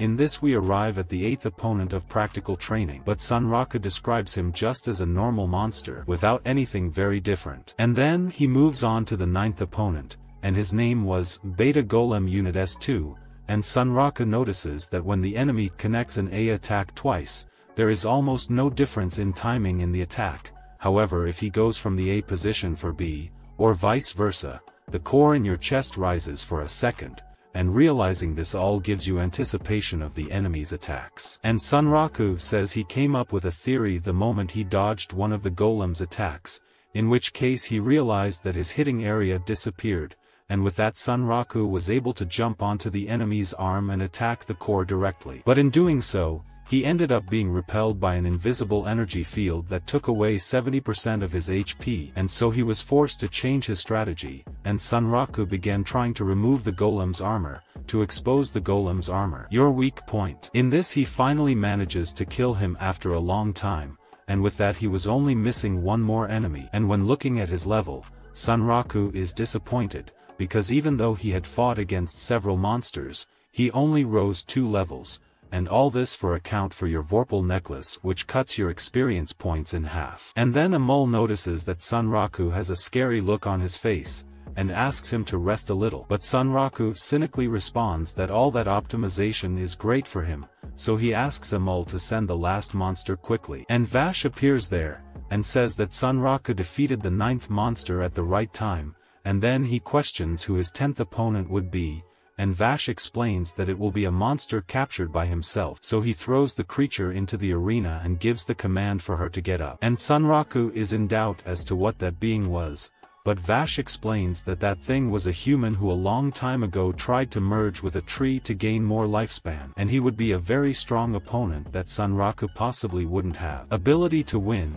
which is why Vash determines another victory criterion. In this case, Sunraku would have to survive the fight for at least 5 minutes, and with that the 10th opponent is revealed, and he would be the convicted wood wizard, in which Sunraku tries to negotiate these 5 minutes, as he thinks it is too little time. But the wizard doesn't give him time to speak and attacks him, and then Sunraku feels that the enemy is really strong, as he wasn't even able to visualize the attack. And well, Vash says he's a fan of Sunraku's confidence, and so he wants him to show a little more of that courage. And after having a little more contact with the creature, Sunraku realizes that those 5 minutes will be much longer than he thought, in which it is explained to us that of all 30 million SLF players, Sunraku is the first to fight against that creature monster, but it would still take him a long time to discover this. After all, it was a level 120 creature. Sunraku keeps dodging off the monster's attacks, until he finally gets an opening to attack too. But in doing so, he finds the creature's body strange, and wonders what it is made of, and then he understands that physical blows will not work with that monster. Then he dodges the blows again, as Sunraku thinks this is the only option he has left, and then Amul informs him that he has already lasted a full minute, so there are only 4 hands left. And Vash asks Sunraku to show him all his power of your Vorpal soul, and he just keeps dodging the blows, and notices that that monster is in fact very heavy, as it has root spears that it attacks almost without moving, in addition to its chains that seem like they will cause status when touching its target. And both the blades and the chains follow Sunraku in a very natural way, as if they were made exclusively to catch him. But this is what gives him the motivation to dodge the attacks. And well, Sunraku continues dodging, until the creature attacks him with magic too, but he manages to dodge it,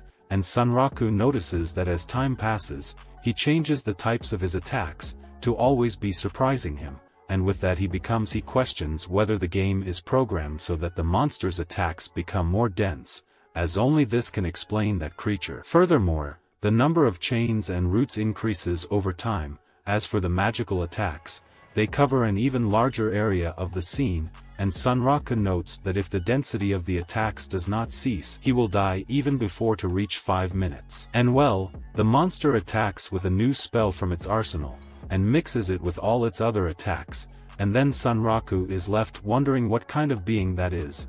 After all, it nullifies the possibility of being attacked at the same time as add your own attacks to the battle. And thinking about it this way, Sunraku feels that he would have a better chance of beating even Lycaon, as he is tired of having to resist that hell, and so he has the idea of ingesting some glucose, to be able to think better about a new combat strategy, especially because he can take risks. After all, he won't be penalized for dying. However, soon after, Sunraku has a lapse of sanity, and notices that he is thinking like a loser, and he says that he did not expect to beat the first 10 monsters at once, in which he compares this monster with the Mud Digger, and if he remembers when he almost died in that other fight, in which case he could already be considered a loser. After all, it was Amul who saved him that day. And when he remembers this, Sunraku gets angry and attacks the minister, and he feels that playing bad games for so long has turned his brain into a trash can, and for him, having an overdose of bad games is nothing good, so he must balance this by playing a divine game every now and then. And Sunraku notes that he only has 2 options in front of him. The first is to give up on that event where his death will not make him lose anything, or he can take shortcuts on that event that has not yet been completely released. And while he fights, Vash notices that the boy went through all the waves of attacks, until he was able to land a physical attack on the monster. But all this is of no use, since Sunraku can only use basic attacks. And well, he manages to knock down the monster's staff, and this way, even if the creature nullifies physical damage, the attack will still work, but the creature still tries to take his staff, but Sanraku stops him, and says that a beautiful staff such things cannot be in the hands of such a hideous creature. Furthermore, Sanraku is very curious to know what will happen to the creature if it is left without its staff. In this case, what he expected happened. The creature went crazy and started attacking him only with chains and blades. In which Sanraku says that the looting skills he learned in Unite rounds should not be underestimated. And upon seeing this, Vash praises the boy, but he reminds him that Sanraku still needs to resist for 2 more minutes,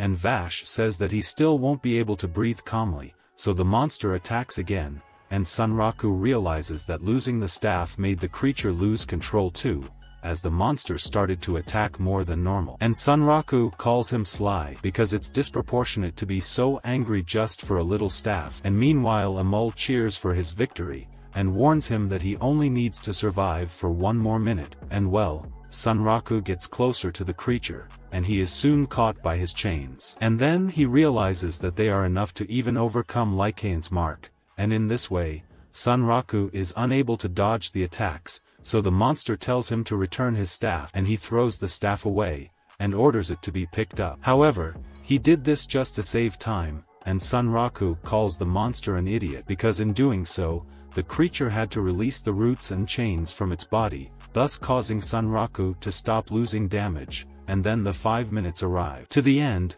but the creature continues attacking him. And Sanraku charges the monster, saying that time is up, but Vash goes there and explains that the idea for the fight to last only 5 minutes was his, and not the monster's. And well, he finishes the creature, and tells Sanraku that he showed his Vorpal soul, but he can only pay attention to how Vash defeated the monster. After all, he nullifies physical attacks. But Vash explains that this only happens when the monster is holding the staff, because without the staff he is just an immobile tree, and upon hearing this, Sanraku understands why he wants the staff so much and turns back. And well, with that he asks if he has already won the mission, and Vash answers yes, and says that he will win a prize for this, and the prize is a title of citizen of the Kingdom of Rabbits, and Amul jumps with joy, saying that this is something incredible. But Sanraku doesn't seem to be that excited about this reward, and he wonders if he would get a rare item, or something like that. Then Vash just takes off his Vorpal collar and his neck, and says that from now on he will no longer need it, and thus Sanraku concludes the unique scenario, Rabbit's Invitation. And after that, a unique extra scenario appears in his status, but Sanraku was unable to do it.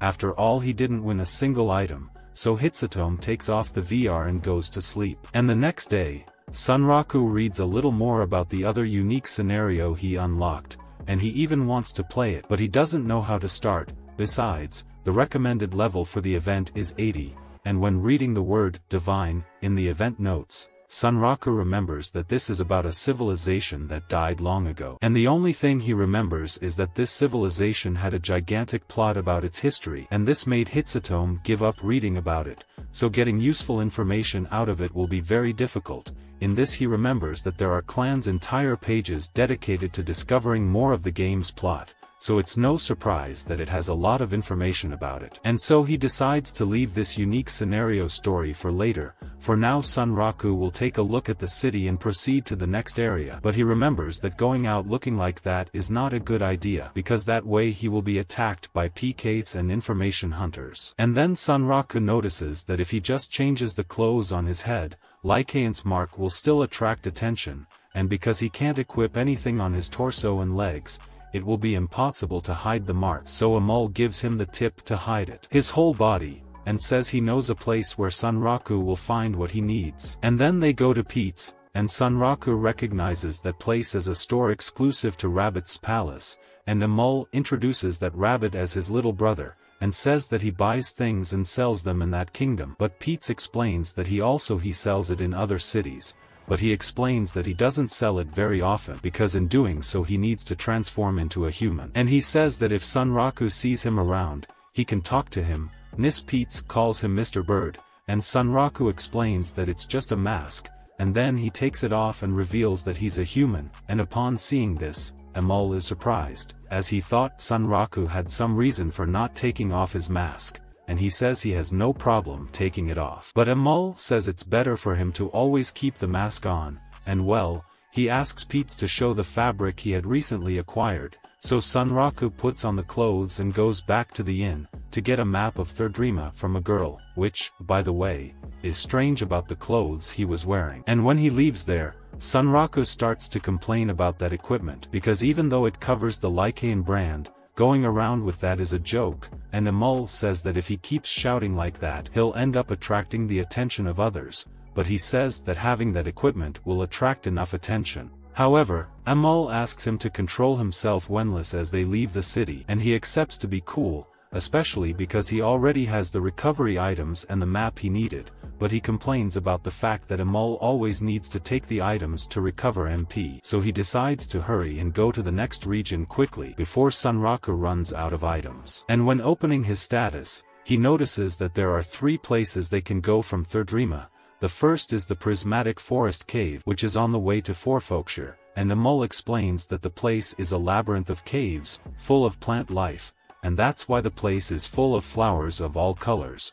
And the second place they can go is the Lake of the Caldera of the Fall of Civilization. And this place is a volcano with a lot of water accumulated in its crater. And finally, they can also go to the Iron Ruins of the Divine, on the way to Sixenveld. These are ruins from the era of the Divine, and it gets its name from account of the various iron plates. And having explained all the locations, Sunraku is undecided on which one to follow, and compares it to a war game, where he needs to decide which group to play with and which place to explore, so this is a very complex decision to make. However, Amul suggests that he start by going to the Caldera Lake of the Fall of Civilization, but Sunraku asks for silence to decide, and then he says that the best thing is for them to go to the Prismatic Forest Cave, and he chose this place precisely to avoid the Iron Ruins of the Divine. For even though the place promises scientific prizes, this is nothing more than a trap, and as he travels through his explanation, Amul notices a familiar person watching them, and when Sunraku looks back, he realizes that it is Siger, Zero. And meanwhile, the leader of Ashura Kai scolds his men, and says that they tarnished the clan's name, but one of the henchmen explains that they ended up running into attack holder, so they could not win or predict this threat. Then Orselot says again that what was at stake was a unique scenario, so they should have found a way, and upon hearing this, the pencil warrior questions why he hadn't personally gone on this mission, and Orselot replies that he didn't. I had time. And then he goes back to talking about the rabbit that was with that player, and he comments about it being something unique in the game. Besides, they are dealing with a newbie who barely knows the system, so they must keep threatening him until he speak what you know. At this the pencil warrior suggests that they deal with something else first, and she calls this thing that, but Orselot appears to be tired of talking about it, and he explains that unique monsters are not meant to be defeated, and at the moment they are the only ones who know the conditions for that thing to appear. And he explains that just by encountering this they already gain experience, so if they use it well, everyone can use this to increase the Ashura Kai's combat power. And the clan members comment that they would not benefit from fighting that thing, as fighting seriously would only waste their items, and upon seeing that her colleagues are very lazy, the pencil warrior decides to leave the place, and says who also has no time for discussions. And as she leaves the meeting, she reflects on Ahura Kai, and explains that the clan used to attract everyone's hate, as their philosophy was to surf the hate, but a new update has appeared, and with it has become more risky kill other players, and then Ashura Kai ended up changing its way of acting to avoid the danger. And the pencil warrior states that an Ashura Kai that seeks stability has no way of defeating that, and she says she is still in disbelief at the fact that she will risk her neck for a simple NPC. After all, this is a big bet where you can win or lose. And she explains that to bury that monster, one of the 7 most powerful, Weathermen, was summoned, and now she wants Set to watch her in action, and well, Sunraku makes up his mind and says that they will go to the Prismatic Forest Grotto first. And while he justifies his decision, Amul notices that that same person from before was watching them, and Sunraku recognizes him as Siger, Zero, and then he deduces that the player went there to take revenge for the step on him. So he decides to run away, and on the other side of the city, 2 of the Ashura members look for the Birdman, but they feel that Sunraku is already in another area.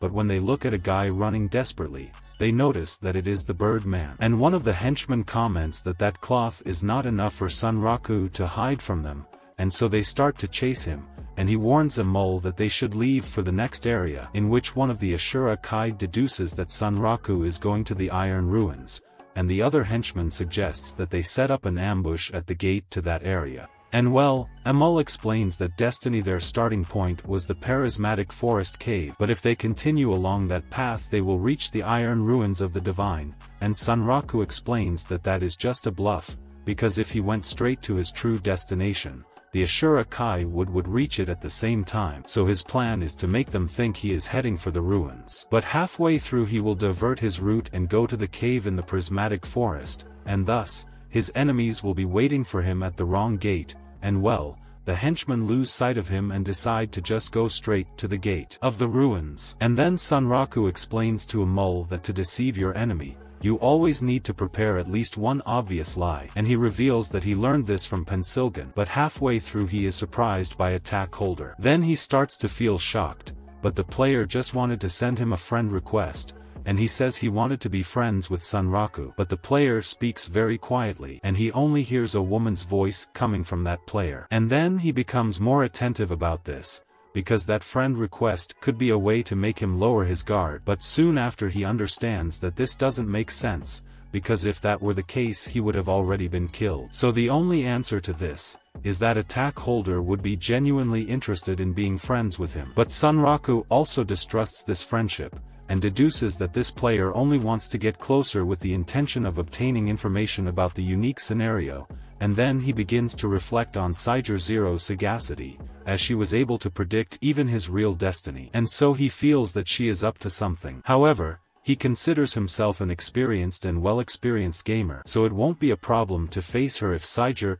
Zero has bad intentions, and when he accepts the request, Siger Zero is embarrassed, and Rei explains that after losing Hitsatome of Scene, she didn't know what to do, but she remembered that upon arriving in Thirdrima, she traveled to the forest cave first, so he could also be going there. And well, Siger Zero offers to help Sunraku in his game, but he deduces in his mind that the player just wants to leave him indebted for his favors, to then extract information from him, and so he thanks him for his help. Siger Zero but decides to refuse, as he's not a big fan of winning things through force. Then the player apologizes for trying to ruin his fun, and wishes him good luck with his game, and Sunraku takes the opportunity to apologize for having used her as a stepping stone at that moment, but Siger Zero says it was nothing, and so they say goodbye. And Amol comments that that pioneer appears to be a very strong player, and Sunraku suggests that she is at least 4 times stronger than him, but Amol says that the potential of her Vorpal soul will make him stronger. So he continues to doubt what this Vorpal soul could be, but he decides to put it aside,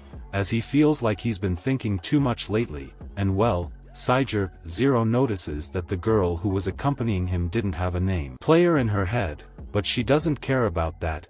After all, the important thing is that now Hitsatome was her friend in the game. And meanwhile, the members of Ashura Kai realize the distraction that Sunraku had created for them, and so they decide to go look for them in the right place, but they come face to face with the Attack Holder again, and decide to try that later. And upon arriving at the cave, Sunraku takes off his cloth armor, and Amol comments that even though the place is a cave, it is still very bright, and he notices that the glow comes from the moss on the walls. And as they enter further into the location, they come across an elegant and very colorful setting, and there they encounter several distinct and different monsters from anywhere in the game, such as the Deposit Butterfly and the Empire Worker Bee. And Sunraku shows all his enthusiasm in getting to know a new area, and he hopes to win some very expensive item there, so he tries to attack a storage butterfly, but he misses the blow because the monster can easily dodge attacks. But he tries again, and finally, Sunraku defeats the first monster in the area, and in doing so, he takes the butterfly's belly to use as an item, and when checking the statuses, he notices that the object is called Bag of Deposit Butterfly Nectar. And Amol is very excited that he got you that item, and Sunraku says that his plan is to keep getting more items, until he reaches the boss of the area and finishes him off. And going further, Sunraku notices an enemy from afar, and then he takes out his throwing knife. And he explains that because his only way of fighting is melee, he was very traumatized in the fight against the toxic eagle, and that's why he decided to have weapons that can be attacked from a long distance. And then Sunraku attacks the praying mantis camouflage, and then defeats him, in which Amol again praises his sagacity, and Sunraku explains that these guys are nothing without their ambushes in the form of camouflage. And Amol informs him that he must have already collected a lot of items, and when looking at his status,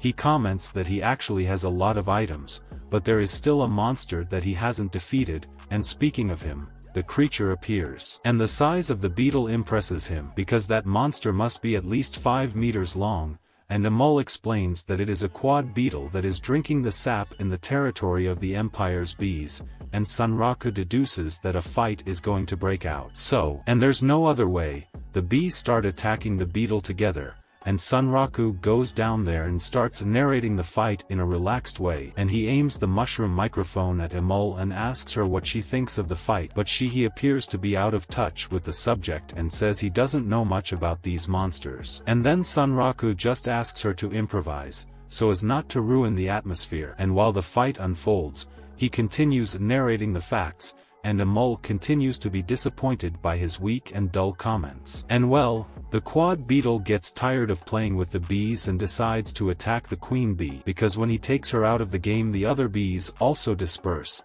and so the beetle can go back to feeding peacefully, until he notices the presence of Sunraku and advances towards him. And Sunraku tries to calm him down, saying that he only wanted the queen bee's items, and Amol explains that he must possibly think that they went there to steal his sap, and upon hearing this, Sunraku has the idea of throwing the bag of nectar under a mantis, camouflaged god. And then he discovers that the beetle was actually after it, and after distracting it, Sunraku takes advantage of that opportunity to attack it, after all the bees had already left it weakened enough, so he starts to land several critical blows on the creature and the defeat. And when opening his inventory, he notices that it is full, so Sunraku can take a break from collecting items for now. But Amol says he does not agree with the fact that he took advantage of the work done by the bees, but Sunraku states that that's how things work in the wild. And well, when looking up he comes across a spider web, and because the boss of the area is a spider, he believes that very close to the end, and as he continues further, he comes face to face with the clown spider. And this was another video on the channel. If you liked it and want more videos like this, subscribe and leave a like. See you in the next one.